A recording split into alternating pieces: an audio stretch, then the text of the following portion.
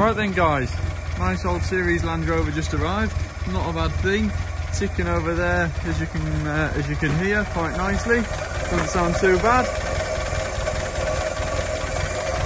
I drove it up from the forecourt and up into the top yard here this morning, and yeah, straight away it felt okay. All the low blocks and things work as they should, and for an old Land Rover it's a tidy thing.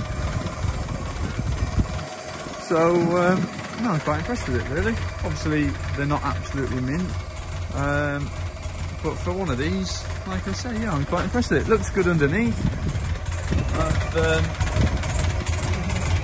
And click the footer there, all not so bad. Straight panels, nice canvas top on there, no rips or marks or anything. The only downside, I just want stitching back on one of these to hold it. Oh, it might actually be there. I thought it broke off. Oh, I think there is a clip there. I'll have a look at that in a minute. But other than that, and no, it's all right. Like, yeah, wants to go clean up inside. Seats are good. Spare in there. A few more spares and bits and pieces in there. Don't know what they are. Oh, they must be side screen type things. But yeah, all good inside. I don't really know a great deal about these, so I can't say too much. These videos are purely just to give you a bit of a better understanding than just going off the photographs.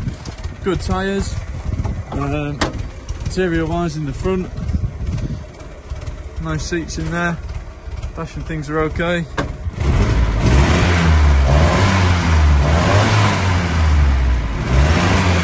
Doesn't sound too bad, sounds alright. So yeah, not a bad old thing. Come down and have a look. It's in Thorntondale, and yeah, see what you think. Paperwork wise, I'm not too sure what we got with it. Give the girls a ring. But yeah, other than that, like I say, get yourself down, see what you think.